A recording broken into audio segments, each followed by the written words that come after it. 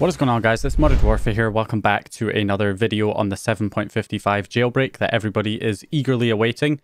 So I've done a few videos on this already. I did an initial video kind of explaining that the Flow, a well-known exploit dev, has gone ahead and reported a bug to Sony that could be exploited to get us a full jailbreak on 7.51 or possibly 7.55. And this was then disclosed. So I believe the Flow requested disclosure. Sony only disclosed it in a limited capacity, meaning that the source code for the actual exploit was not published, which essentially means that all exploit devs have to work on is that there's a vulnerability in a certain function that can lead to a jailbreak, but they have to basically figure out how to exploit that vulnerability themselves from scratch, unlike the previous exploit for 6.72 and 7.02, where it was fully disclosed and exploit devs had the source code on how the exploit was done, and therefore they were able to implement it much faster. That's why things are taking a lot longer this time. So then I made a second video, which was a basic update on this whole situation, essentially explaining that there were a couple of exploit devs working on the jailbreak.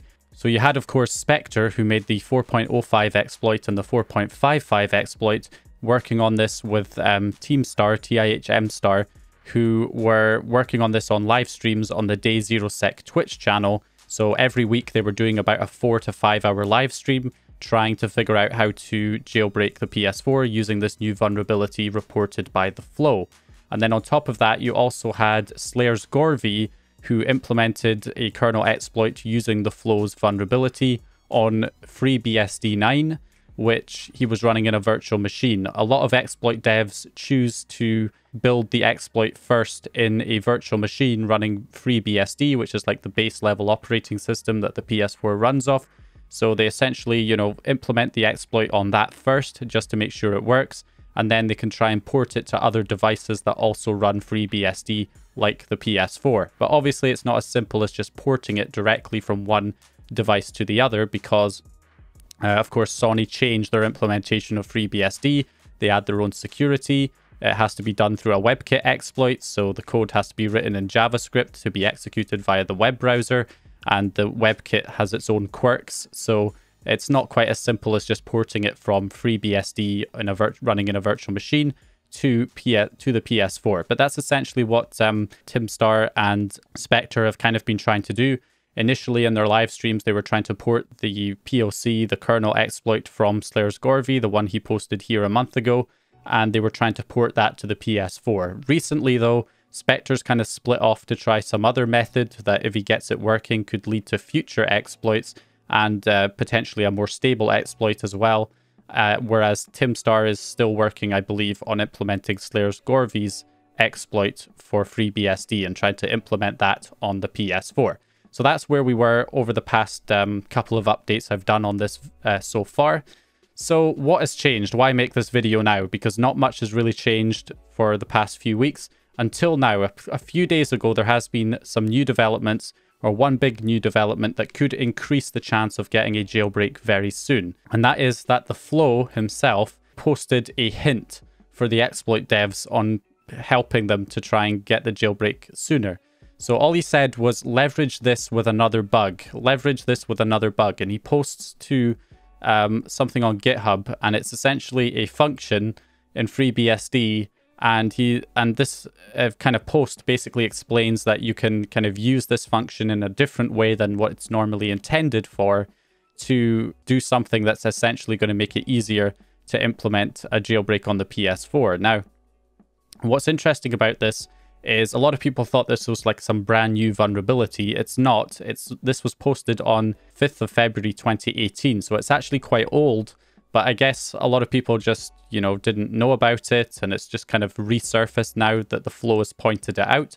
But this is something that a lot of people didn't really know existed, even though it was posted back in 2018. And the idea behind this is that we can hopefully, through this, create some kind of exploit that's going to be a lot easier to implement on the PS4. Now, one of the things is that a lot of people were worried that you have to have some kind of vulnerability in this function in order to make it do what it needs to do in order to help improve the chances of getting a jailbreak on the PS4. However, that's not exactly true, and a lot of people were worrying about that because if this was posted in 2018, which it was, then Sony could have patched any vulnerability in this function by now, and then it's not going to work on the PS4. So why would the flow even point this out? Well, the thing is that it doesn't actually have to be vulnerable. This function doesn't have to be vulnerable in any kind of way. They can just use it in a slightly different way than it's intended. Even if there's no vulnerability in the function, it can still be used in this other way to aid in the creation of the 7.55 jailbreak, essentially. So because of that, that's why I guess the flow pointed it out.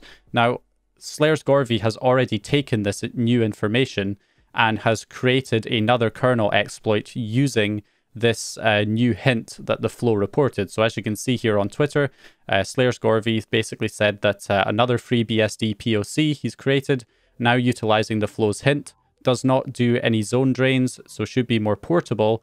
And fun fact, it seems that the function tweeted by the flow does not need to be buggy. A patched one will also do its job. So again, essentially saying, doesn't matter if the function is not vulnerable to anything, it can still be used in this way to help with this this exploit. So now that he's done that, what we're all waiting for now is we're waiting for Spectre and Timstar to do another live stream on the Day Zero Sec Twitch channel to have a look at this new bug, because what Slayer's Gorvy said, he said it should make it more portable. By portable, I assume he means being able to port it to other devices that are running FreeBSD, like the PS4. So that was one of the big issues, one of the things that people were stuck on for a long time, or Spectre and Timstar were struggling with, was porting the initial exploit that he posted a month ago, because just due to the nature of how the exploit works, it's very difficult to implement and very difficult to port to the PS4.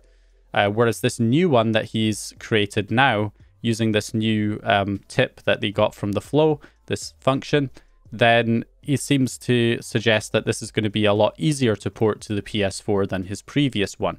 So that's essentially it. That's all the new information we really have at this point, is that this new hint that the flow has put out there has led to Slayer's Gorvy creating a new exploit for FreeBSD, which should be easier to port to the PS4, and we're just waiting to see if that turns out to be the case when Spectre and Timstar do another live stream on the Day Zero Sec Twitch channel.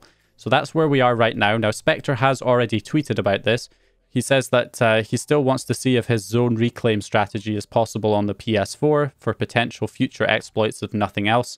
So that was the strategy that Spectre was kind of coming at it with, and you know, Timstar was, I believe, just trying to implement Slayer's Gorvy's exploit and trying to port that to the PS4. So they were both coming at it at two different angles during the live stream, testing each other's code.